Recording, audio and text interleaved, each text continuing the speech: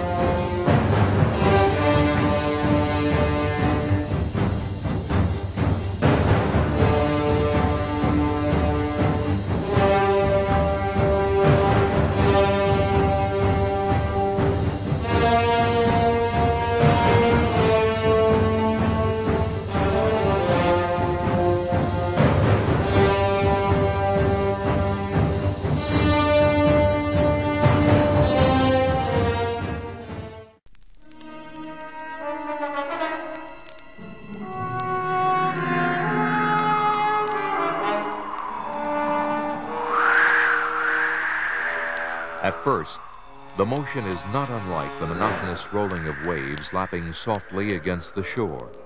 Then the constant movement becomes a ragged bumping, and a sullen-eyed barbarian struggles back to consciousness to find himself not on some great slave ship prowling the Argosian shore, but rather on a ship of the desert. A foul-smelling camel. Huh? Where am I? What's happening here? Welcome back to the land of the living, my friend. You have slept for quite some time. Who are you, little man?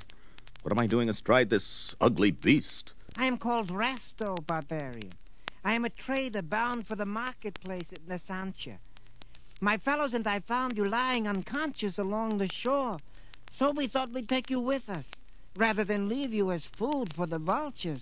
So you bound me with this length of chain, but to protect me from those birds, I take it? As I told you, my friend, I am a trader, and you are a piece of valuable merchandise which will bring a most tidy sum on the Byzantine slave block.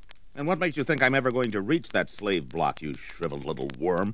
Well, there's certainly no way you can escape me, barbarian. The other end of the chain that binds you is shackled to my wrist. Accept it, my friend. You're my prisoner. But since this chain indeed has two ends, little worm, who is to say which of us is really the prisoner here?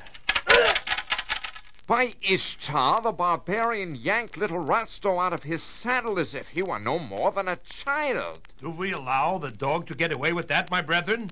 If you had half the brains you were born with, fools, you would turn tail and run. But since I'm certain you do not, let us get on with the battle and be done with it. Alone and unarmed, you challenge us thus, barbarian? Come forward and see. Then stand your ground, dog, and die.